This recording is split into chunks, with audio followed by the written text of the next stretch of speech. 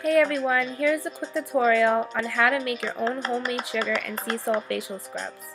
Let's get started. You will need a clean mixing bowl, raw turbinado brown sugar. You could use any brand, but this is the one that I prefer. You can use raw honey or any pure liquid honey. You'll need 1 lemon, and of course, your mixing utensils. I'm using a 1 tablespoon measure, a measuring cup, and a small spatula to help mix everything together. You'll then need sweet almond oil. You can also use avocado oil or any oil of your preference.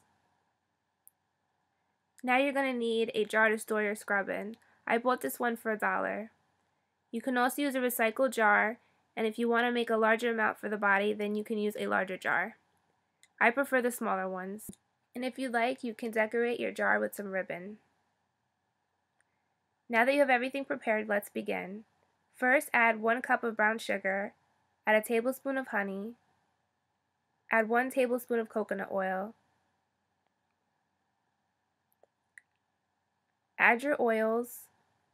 I'm using almond oil and avocado oil, but you could use any oil like vitamin E or olive oil. Mix. Squeeze some lemon. Make sure to mix everything really well. Once you're finished mixing, now you can add your mixture into your jar.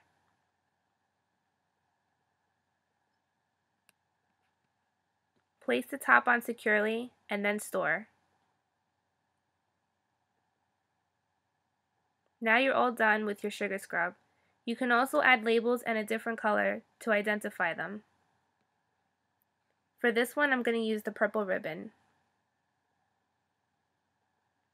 This should be your final look. Now onto our sea salt scrub. You will need 1 clean mixing bowl, sea salt. You can either use fine crystals or coarse. I'm using the coarse for this video, but you can use either one depending on your preference. You'll need tea tree oil and rosemary oil,